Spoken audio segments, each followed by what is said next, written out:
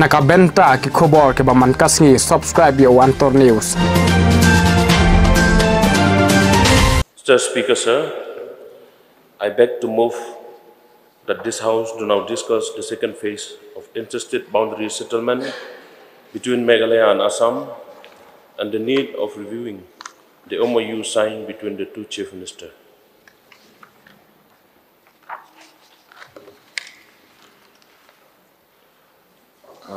Motion now moved. You may initiate the discussion. Thank you, Mr. Speaker, sir. Thank you so much for allowing me to discuss about the second phase of interstate boundary settlement between Meghalaya and Assam and the need of reviewing of the MOU signed between the Chief Minister of Meghalaya and the Chief Minister of Assam.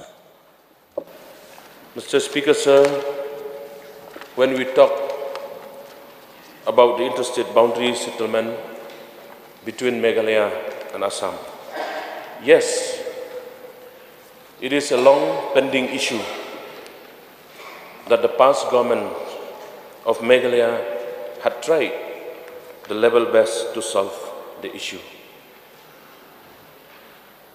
It may be noted that the state government in its letter number POL 78/2010/209, dated Shillong, the 8th August 2011, had claimed that over 2,765.14 square kilometers, approximately, of the land belonged to our state. As per the explanation given by the state government on the 8th August 2011, the border disputes between Meghalaya and Assam had taken place in the 12th sector as follows. Tarabari 4.69 square kilometer, Jizang 13.53 square kilometer, Hahim 3.51 square kilometer, Boklapura 1.57 square kilometer, Nongwa Mautamur 137.51 square kilometer, Khanapara Pilingkata 2.29 square kilometer, Desh Domaria 484.72 kilometers, Khanduli and Psiar 12.80 plus 64 square kilometers, Block 1 and Block 2 537.54 plus 1009.88 square kilometer, and Ratachera 11.20 square kilometer. As per explanation of the state government made in the year 2011, the total area of 12 disputed sectors is 2,765 square kilometers. It is, however, undeniable that more areas are being encroached. It may be mentioned that the Honorable Chief Minister of Meghalaya and the Chief Minister of Assam met on the 23rd July 2021 in Shillong, and on the 6th August 2021 in Dispur in the state of Assam. The outcome of these two meetings is that both the states signed a historic agreement for closure in 6 dispute sectors that were taken up for resolution in the first phase. That is, number 1, Tarabari, number 2, Zizang sector, number 3, Hahim sector, number 4, Boklapara sector, number 5, Khanapara Pilangkata sector, and number 6, Ratachera sector. Both the state had constituted the regional committees in the 3 districts. That is, Ribhoi Regional Committee, West Khasi Hills Regional Committee, and East Jante Hills Regional Committee. After constituted, the three regional committees had visited the villages that falls under the 6 areas of difference to hear the voice of the residents and to verify the name of the villages, and also to verify the principal criteria for approaching the issue, which include: number 1, historical facts; number 2, ethnicity; number 3, administrative convenience; number 4, willingness of the people; and number 5, geographical contiguity. After several meetings held by the regional committees, reports were made and sent to the respective state governments. Even though I'm not a member of the regional committee, but it is disheartening to say that the government did not fully consider the resolution made by the regional committees. For example, the Riboy Regional Committee had submitted the report and suggest that all villages in Khanapara, Pilangkata sector and Boklapara sector falls in Meghalaya. But sir, unfortunately, MOU signed by the two chief ministers clearly indicated that the resolution made by the regional committees has not been fully considered, as many areas of the Khanapara, Pilangkata sector of the Himamalim, like the ASTC camp at Hemmarwet, Khanapara, Dreamland Resort at Khanapara, fields of Yongkuli, Maikuli, and Pilangkata, right Marwet. Plot of land at Barapathar, Fish Pond, Momari Bills at Maikuli, now falls under Assam as per MOU signed. Furthermore, it is clearly noted that the MOU has many negative impacts. It may be mentioned that the Meghalaya government in the year 2011 had claimed over 2.29 square kilometers within Khanapara, Pilangkata sector. But now it is left only with 0.55 square kilometers. Therefore, we lost about 1.74 square kilometers just because of the MOU. In Boklapara sector, the Hima Jirang and the Hima Nongspong had lost about 1.01 square kilometers, which included Jimrigaon and the Lungkhong village. Such similar cases was seen in the West Khasi Hills district, whereby many villages that falls under the Khasi Shimship, which were previously not included in the explanation made by the government in 2011. But presently, these were included in Assam. To name a few such villages alike, the Namtarabari, Watre Rongchong, Borsum, Gorajan, Damrang, Malang, Jaipur, Huhuapara, Malchapara, Salbari, the backdrop, and Malang Siminaguri of the Hima Nonglang citizenship, and also the Leja Dubi village in Jerngam citizenship. When taken into consideration regarding the East Jante Hills district, the Meghalaya government in the year 2011 had claimed over 11.20 square kilometers, 11.20 square kilometers. But now, it has got only 6.42 square kilometers, meaning that we lost about 4.78 square kilometer in Ratachera sector. Moreover, we had fully lost our ownership of the Malida River. The Meghalaya government had violated the paragraph 20 of the 6th schedule of the Constitution of India, as well as the Assam Reorganization Act 1969 and the Northeast Reorganization Act 1971 in signing the MOU. No prior information, consultation, and permission was sought by the state government from the different Hima Khasi and district council before signing the MOU. This shows that the government do not respect the traditional institutions and the stakeholders. And even more, no consultation was properly made within the House.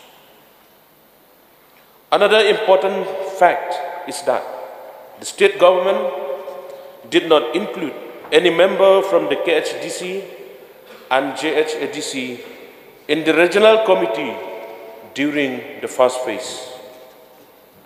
Henceforth, while reviewing the MOU, all these issues need to be rectified at the earliest possible. Therefore, I suggest the government of the day that the same mistake should not be repeated while going ahead with the phase 2, which is highly sensitive.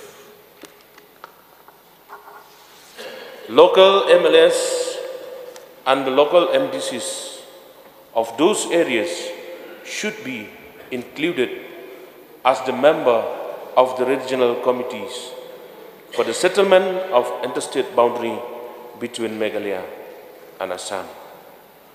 To conclude, I would like to state that the need of the hour is to shape public opinion for peaceful borders and redouble efforts for a political solution to this old decades disputes. With these few words, Mr.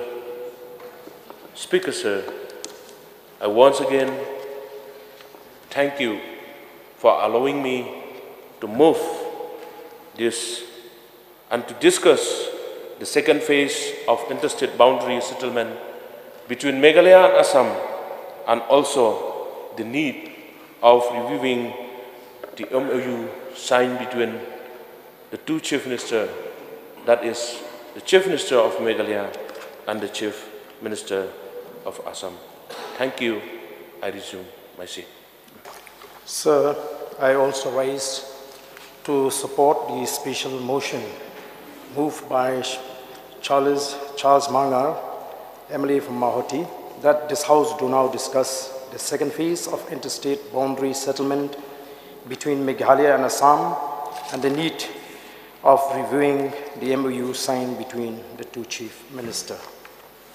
Sir, after the MOU was signed between the MDA government and its counterpart, we have seen that members belonging to the ruling side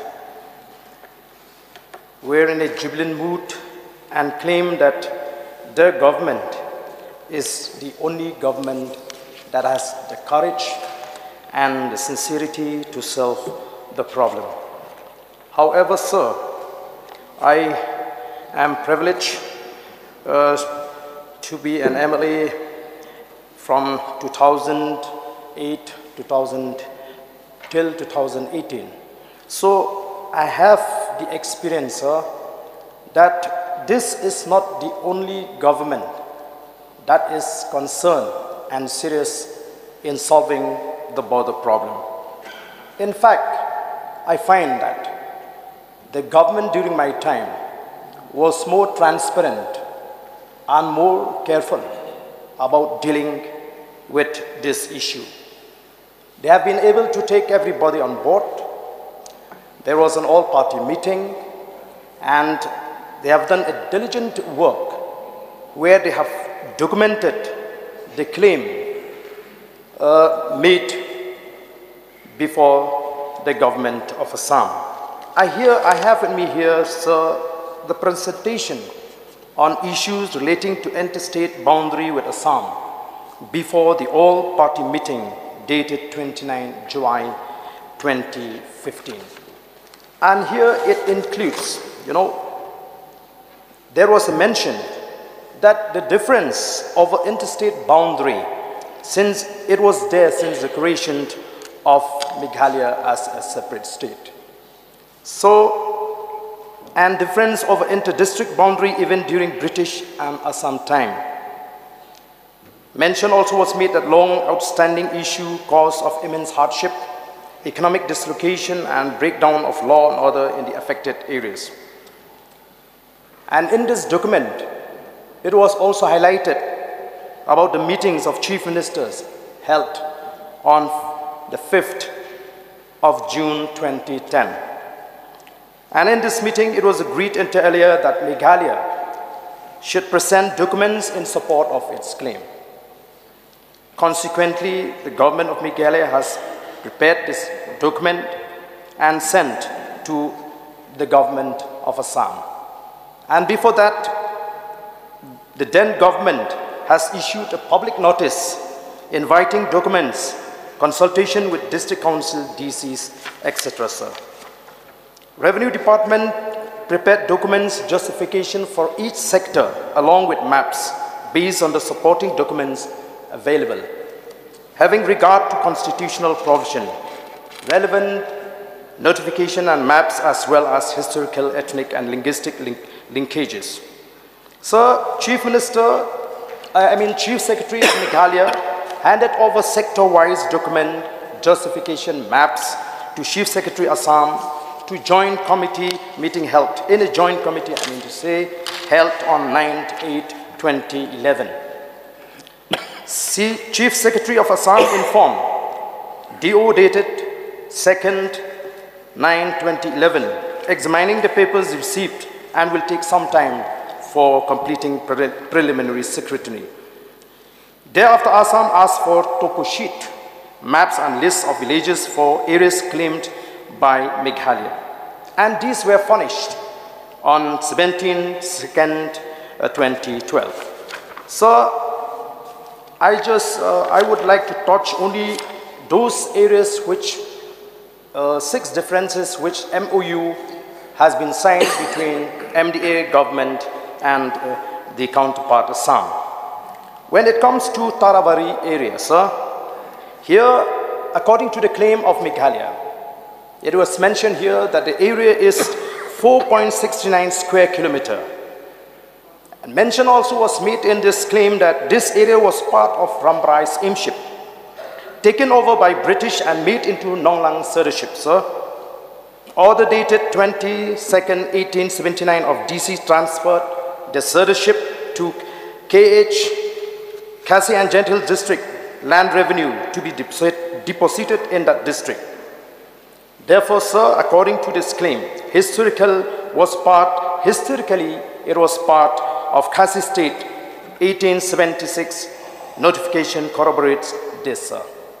Sir, coming to Gizang forest area, this has a total area of 13.53 square kilometer, and the same claim has been made by the state government of Meghalaya. This area was part of Rambrai's aimship, order dated 20/2/1879 of DC transferred citizenship to Khasi and Gentil district, asked Mausada to collect and deposit revenue in Shillong Treasury, historically on the Khasi and Gentils notification of 1876. Number of villages in the area fall within 29 Mauthinkut District Council constituency. Map also has been supplied on this regard. Coming to the Hahim area, sir, the total area is 3.51 square kilometer. Again, historically, this area was part of Ramrai's aimship under jurisdiction of Khasi and Giant Hills District, notification number 1430 dated 14/9/1876. Chief Commissioner asked 1877 DC Khasi and Giant Hills District to collect house tax of Nonglang Eleka. Issue of interpretation on ground of notification determined boundaries of Kamrup and United Khasi and Giant Hills, Nongriangsi Citizenship and Nonglang Citizenship under constituency number 11 of District Council and later part of 29 Maltungkot constituency. 1961 census shows it is a part of Nongpok police station, area inhabited largely by local tribals. Atiavari Lijadubi, part of 22nd Maltungkot Assembly constituency, as per electoral roll of 1970. And map also is attached in this claim, sir. So, coming to Bordua, this has an area of 147.83 square kilometer. Historically, on the Khasi's aims taken over by British after Utirat Singh's revolt, census records of 1961, 1971 show many villages on the Nongpok police station of United Khasi and Giant Hills District. Number of villages fall within constituency number 17 of Khasi and Giant Hills District Council as per 1951 delimitation, largely inhabited by local tribals. Map also has been attached in this regard, sir. So coming to Boklapara, it has an area of 1.57 square kilometer. Historically, part of Nongspong's aimship, ordered by Secretary in Political Appeal 20 of 1938, confirmed this. 1961-1971 census report shows that this area under Nongpok police station, largely inhabited by local tribals, part of constituency number 17 of Khasi and Giant Hills ADC as per delimitation of 1951. Part of constituency number 18 of Khasi and Giant Hills ADC as per delimitation of 1966. And part 1 of Jirang District Council constituency as per delimitation 1972. Map also was there. Kanapara Pilankata, it has an area of 2.25 square kilometer. Historically, part of Williams aimship, letter 1871 of DC Kamrup to DC Khasi and Giant Hills boundary as a quest of expediency and Mahal rights remain with its aim of William. Further confirmed by letter of Deputy Superintendent Revenue Survey dated 5/12/1871 to DC's aims right not affected. Census record of 1961 and 1971 show number of villages on the Nongpok police station of United Khasi and Giant Hills District, part of constituency number 17 Khasi and Giant JHADC as per delimitation of 1951, part of constituency number 18 of KHADC as per delimitation of 1966, part of 1 Jirang District Council constituency as per delimitation of 1972. Sir, this exercise, I can say, was done diligently. So to claim that MDA government is the only government that has done a marvelous work as far as the settlement of boundary issue, sir, I think it is not fair at all, sir. We must also give a credit to the previous government who have diligently compiled this document and placed before the Assam government. I don't know, though the present government, the MDA government, we know has constituted regional committees to go into the detail of settling the boundary in these 6 areas, sir.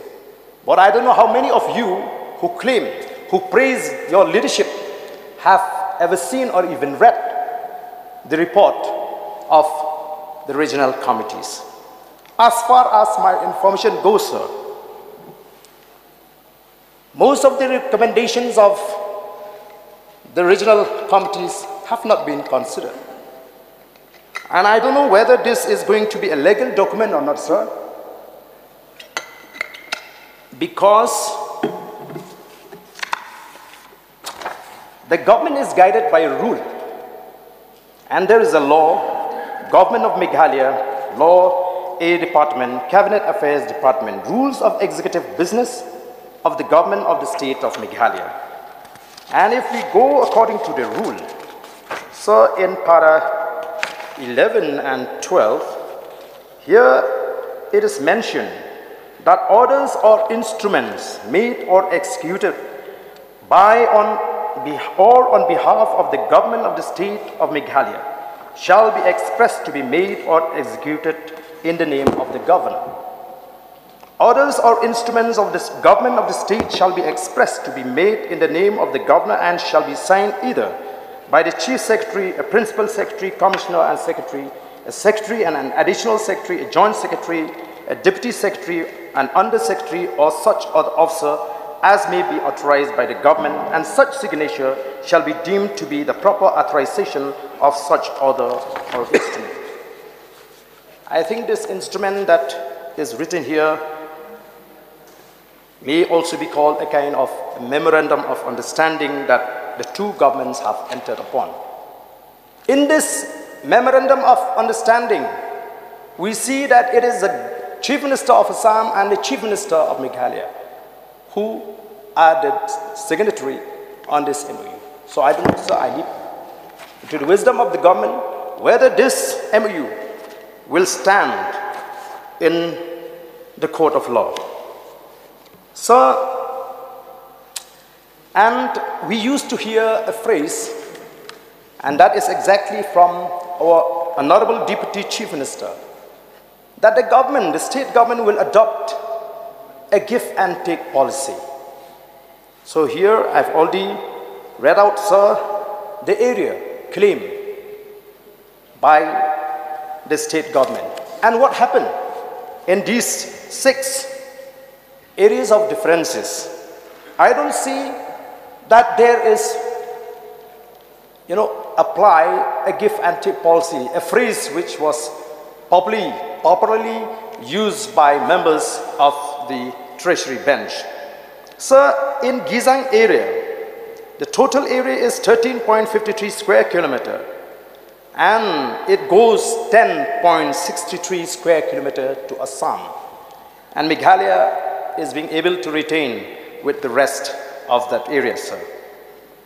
Sir, Buklapara, out of 1.57 square kilometer, again 1.01 square kilometer gone to Assam.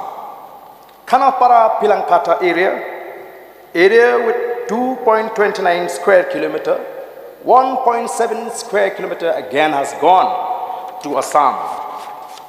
Southeastern portion of the boundary, Ratashera, out of 11.20 square kilometer,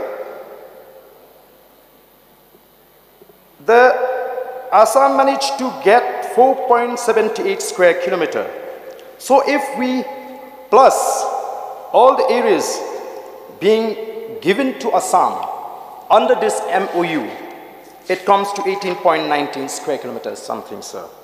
And we are left with 18.6 square kilometer. So in this situation, where do we stand to gain? As the Honorable Chief Minister has claimed that this deal, that the state government, the Meghalaya as a state, has gained from this MOU, sir. So, sir, I feel that it was not done in a proper way, in a transparent manner. The government did not bother to take everyone on board. They left the traditional heads. They don't involve the district council, and they don't even care about the people living in the border areas. I would not mind if the people living in the border areas accept this decision taken by the government. But we know there are protests. So therefore, sir, I feel that it is a fit case for the government of the day to review and relook into this MOU. And I would also like to request to be more conscious when you start to negotiate about the second phase of settlement in the border areas. So I don't think we will be able to allow the government or anyone to take us for a ride. As public representative, we know that Meghalaya is a very small state. How can we allow the leadership of the state to hand over more than 18 square kilometers to Assam? Which is why, sir, yesterday when I participated in the debate on the governor's address, I had made a mention that anything which is done in haste will always end up in waste. So I think we are in the losing side as a state of Meghalaya. On what ground can we claim that this MOU has gained us? This MOU has managed to gain the state of Meghalaya. So therefore, sir, I strongly support the mover of this special motion, and I earnestly request the Chief Minister, the government, we will work together, but please take us also into confidence. It doesn't mean that because some government in the past have failed to address this problem, that you will have the right to decide without the people's support, without the consideration of the people, especially living in the border areas. So with these few words, sir, I resume my seat.